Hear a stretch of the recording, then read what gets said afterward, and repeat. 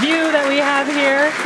Starship remains on a good entry trajectory. This is the same view that we had when we first returned from the coast phase. Again, this is looking at the side of one of the flaps. It's incredible that literally at the bottom of this picture, we're basically looking through plasma, which is just absolutely mind-blowing. Wild, very wild.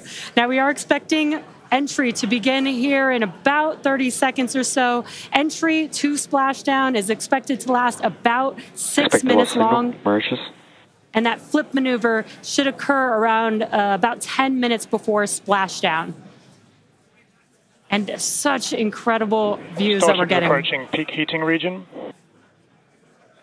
Great call-outs there.